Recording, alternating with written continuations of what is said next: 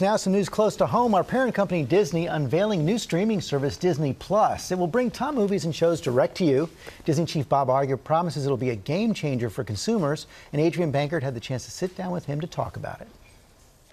For the first time ever, the Disney Vault is unlocked forever. That's a big deal. All Disney in one place never existed before. That's going to Disneyland every day of the week. The groundbreaking streaming service Disney Plus will be the new permanent home to Disney's entire catalog of movies.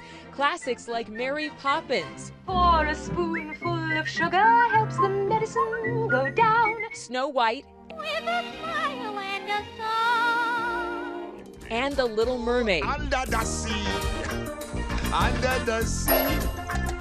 Nobody beat us, fry us, and eat us in fricassee. The new service also will be the only place to find films from Marvel, Pixar, and Star Wars.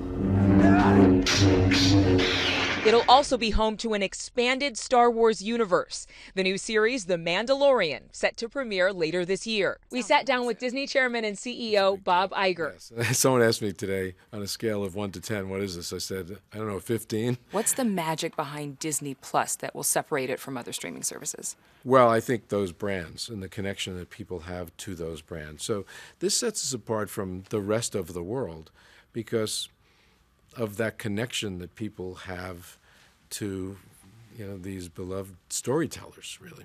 Homer Simpson here, proud addition to the Disney family and soon appearing on Disney Plus. The extensive library includes hit shows including The Simpsons, films like The Sound of Music, and exclusive original programming, which will include 2 new Marvel series, one based on Falcon and the Winter Soldier. When do we start?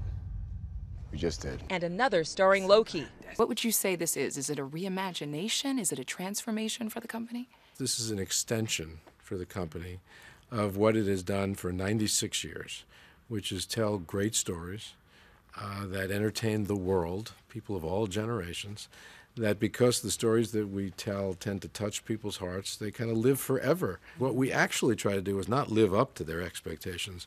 We try to exceed their expectations. And Disney Plus launches in November. It will cost $6.99 a month. And the movie behind us here, Captain Marvel, will be the most recent release added to the library from day one. Pretty exciting, guys. Really exciting. All right, Adrian, thank you.